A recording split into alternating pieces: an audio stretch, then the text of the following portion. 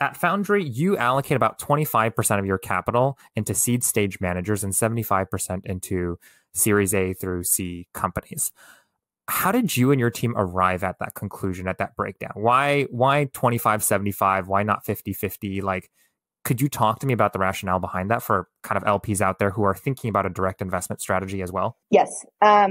So again, in portfolio construction is yet another piece of strategy that should play to the strengths of the firm. And then also the math has to make sense. On the fund side, a common goal in LP land is you want to 3 to 5x your venture portfolio, right? Like that's what we're looking for. Obviously, folks want alpha beyond that. It's not as much of a power law game where you're going to have a lot of zeros, so you have to have a lot of 50x's. But 3 to 5x is sort of, the table stakes thinking.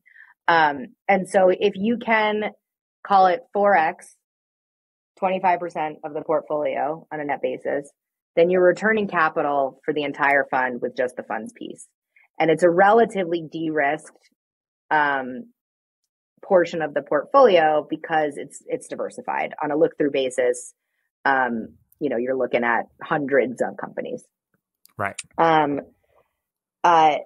So that's sort of the return profile of that piece. And so then you're sitting at 1x and cost returned.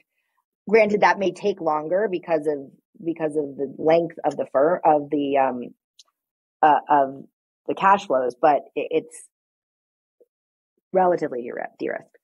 So then you're sitting at 1x, and then all of the Series A and beyond is the upside, which can allow you to take more risk,